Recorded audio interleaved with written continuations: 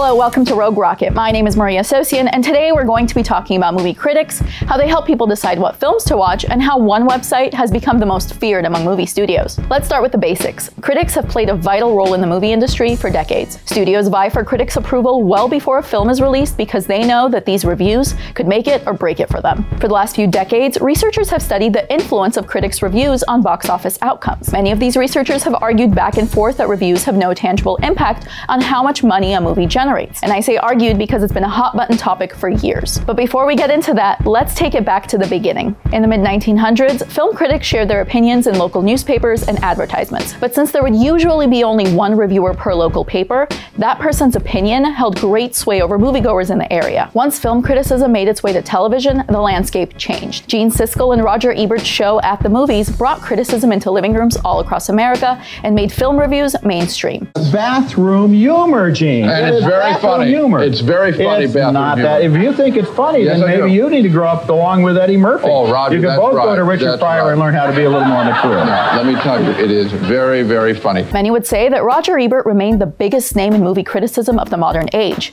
His and Siskel's two thumbs up still echoes through the web today. Film studios today invest much of their time and money in ensuring that their film opens with a bang. A huge emphasis is placed on hosting screenings for critics and securing as many positive reviews as they can get. And that need to have your movie come out with a bang has led to some crazy stories. In the early 2000s, two marketing executives at Sony's Columbia Pictures figured they'd help themselves by cutting out the middleman and paying a critic for good reviews. Enter David Manning. Manning worked for the Ridgefield Press, and beginning in July 2000, he was quoted in advertisements for 6 Sony films: The Patriot, Vertical Limit, Hollow Man, A Knight's Tale, The Forsaken, and The Animal. Here's where it gets good. Manning did not exist. He was completely made up. Sometimes his quotes were the only ones that appeared in advertisements, and for a little while, Sony got away with it. That is until a reporter caught on. John Horn, who worked for Newsweek at the time, happened to be working on a story about controversial junket critics who would give bad films positive reviews in exchange for VIP treatment. While looking through some quotes used in advertising for The Animal, Horn came across Manning's review and reached out to the Ridgefield Press, which happened to be in Connecticut. And after being told that they had never heard of a David Manning, Horn decided to contact Sony, who eventually admitted to making him up. A Sony spokesperson told Newsweek it was an incredibly foolish decision and were horrified. And in June 2001, the two advertising executives involved were suspended without pay for 30 days. And Sony agreed in an out-of-court settlement to pay each customer who saw those movies because of Manning's reviews $5 if they were dissatisfied. Fast forward almost 2 decades, and nowadays it seems like positive reviews alone are not enough. Movie studios are also vying for the approval of media giants like Rotten Tomatoes. Studies commissioned by Hollywood studios have found that a film's Rotten Tomatoes score may have some influence over whether or not people actually go out to see a movie in theaters. And this may be one of the reasons why Rotten Tomatoes has become the most influential critic website. So today we're going to look at how the so-called tomato meter has reached new heights and if it exerts any influence on what we decide to watch. For those who might not be familiar with the website, it aggregates a score depending on the reviews and ratings of hundreds of film and TV critics. The measurement they use is called the tomato meter score. And here's how it works. The more positive reviews a film receives, the more fresh the score. If the reviews are at least 60% positive, then the film gets the red tomato, meaning anything below 60% will warrant a rotten score or the famous green splat. And at the top of the Rotten Tomatoes food chain, we have the coveted certified fresh rating. Movies that hit 75% are given the seal of approval. And there are other requirements too. You also need at least 5 reviews from top critics. Films in wide release must have a minimum of 80 reviews. Films in limited release must have a minimum of 40 reviews. And Rotten Tomatoes actually sends you a physical trophy if your movie is certified fresh. There's also an audience score from 1 to 5 stars to accompany the tomato meter. The total score is the percentage of users who have rated the movie or TV show positively. When at least 60% of users give a rating of 3.5 stars or more, it gets a full red popcorn bucket. Anything less than 60% calls for a green tipped over bucket. It's important to note that the audience score is made up of verified ratings, meaning Rotten Tomatoes has confirmed that the user submitting the review actually bought a ticket to the movie. This is a relatively new feature, but we'll get into that later. Over the years, Rotten Tomatoes has become a valuable tool for both audiences and movie studios. Decades ago, the only way to evaluate a film before it was released to the public was to read reviews in publications like the LA Times, the New York Times, or the New Yorker. Today, moviegoers increasingly turn to the tomato meter as more and more movies and shows get released. While this may seem like a conspiracy conspiracy theory? According to the National Research Group, 36% of moviegoers visit the site before seeing a movie, compared with 28% in 2014. And that tendency to check Rotten Tomatoes makes some film critics uncomfortable. Pete Hammond is an awards columnist and a film critic for the online magazine Deadline. Rotten Tomatoes is a black and white approach to everything.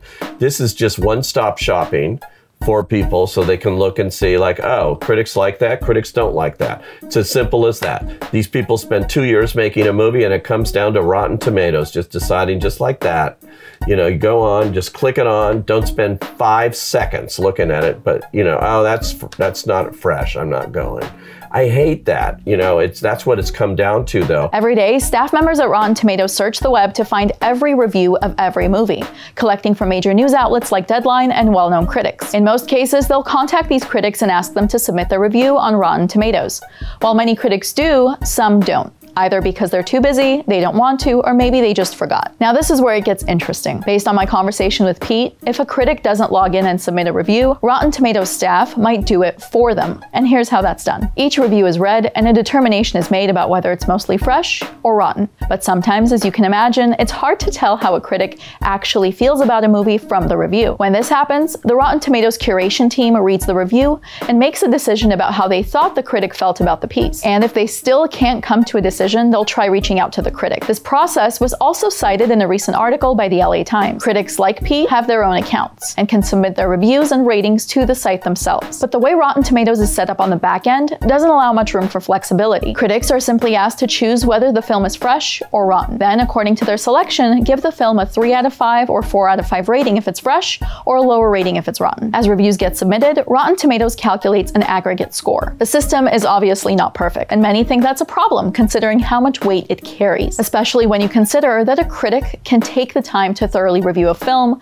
commenting on the plot, character development, cinematography, the emotions the film evoked, and so on. But Rotten Tomatoes is geared towards people just looking at the aggregate scores rather than individual reviews. And those aggregate scores arguably matter. According to The Hollywood Reporter, a study conducted by the National Research Group states 7 out of 10 moviegoers are less likely to see a movie if the Rotten Tomatoes score is between 0 and 25% on the tomato meter. In September 2017, after what was dubbed the worst summer in 20 years, the New York Times reported that studio executives were blaming Rotten Tomatoes for poor movie performances and a loss of billions of dollars at the box office. However, around the same time, Yves Bergquist, the director of the Data and Analytics Project at USC's Entertainment Technology Center, published a study which found that there was no correlation between Rotten Tomatoes scores and the box office returns of the 150 films in 2017 that earned more than $1 million. Various studies have been conducted over the years to determine the extent to which film critics influence movie outcomes. A recent study conducted by Owen Egan at Emerson College found that based on reviews from Rotten Tomatoes, film critics have a moderate influence on wide releases and a weak influence on limited releases. And this moderate influence could have a significant impact on box office revenue. One of the goals of this study was to determine whether film critics serve as influencers or predictors. Previous research has found a variety of seemingly conflicting results.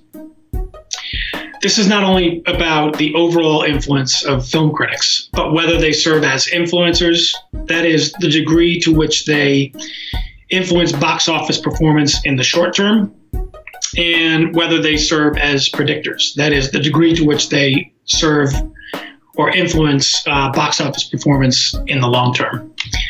For instance, previous studies have found that film critics are both influencers and predictors, that they are influencers but not predictors, and that they are predictors but not influencers. And there has even been seemingly conflicting research based on Rotten Tomatoes scores.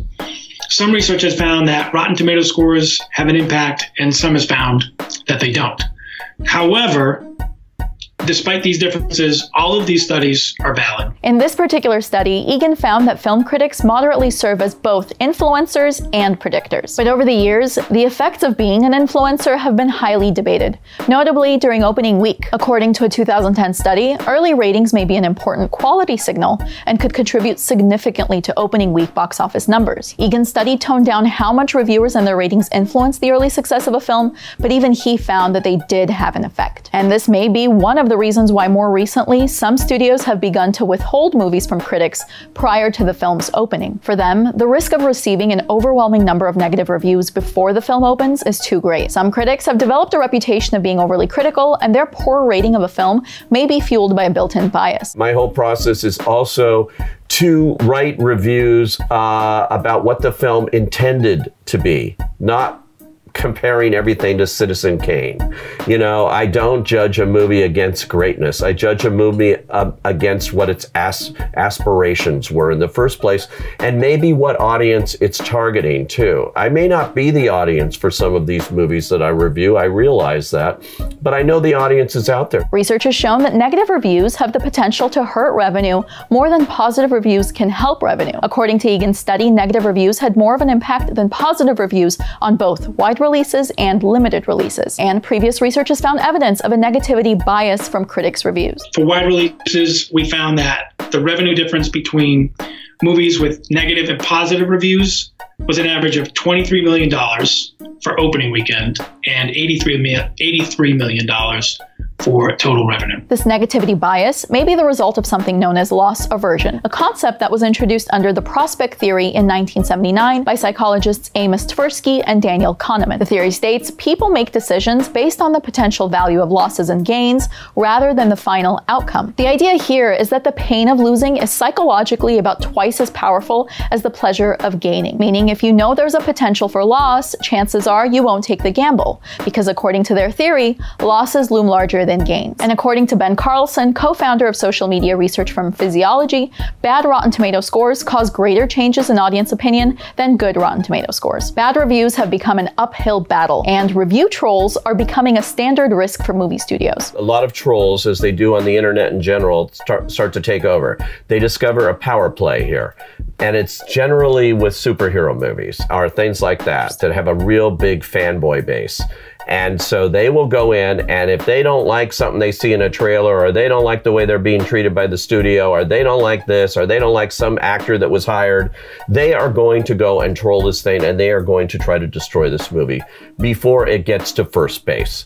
That is unfair, and an enterprise should not exist that is able to do that to a movie. It's really unfair. Review bombing, which is essentially a coordinated effort to throw a bunch of negative ratings at a film all at once, is something that not only studios have to watch out for, but also sites like Rotten Tomatoes. The most recent attack was on Captain Marvel, which received a wave of negative early ratings from people complaining about the social justice warrior politics of Brie Larson. In response, Rotten Tomatoes stopped allowing users to submit online reviews before a movie opens. Remember when we talked about verified ratings earlier in the video? This is one of the reasons why the company decided to add this new feature to their audience score. And movie studios have actually employed a similar tactic. In an effort to deter negative reviews, some studios have begun delaying when critics' reviews get posted. Let's take the Emoji Movie for example, which was one of the 150 films released in 2017 that we mentioned earlier. The Emoji Movie was able to do something no other movie could during that tough summer season at the box office. They were able to survive a brutal Rotten Tomatoes score of 7%. And many believe that the main reason why they were able to do this is because Sony wouldn't let reviews post until midday on July 27th, hours before the film's release. Across the board, researchers have contradictory findings on the influence of sites like Rotten Tomatoes. There's also disagreement on the influence of critics in general as it relates to box office outcomes. Additionally, despite Egan's findings on the influence of critics on limited releases, some believe that a site like Rotten Tomatoes can have an overwhelmingly positive impact on documentaries or indie films. Here's a quote by Donna Gigliotti, who produced films Hidden Figures and Silver Linings Playbook. For a picture that doesn't have a brand name and doesn't have movie stars, Rotten Tomatoes scores can enhance the box office. Another interesting takeaway, and surprisingly something that both critics and researchers seem to agree on,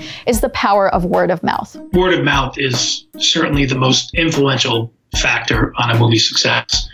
All of the research and anecdotal evidence points to that. I believe in word of mouth.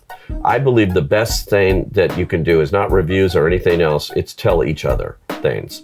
All a critic can do is point you to a movie.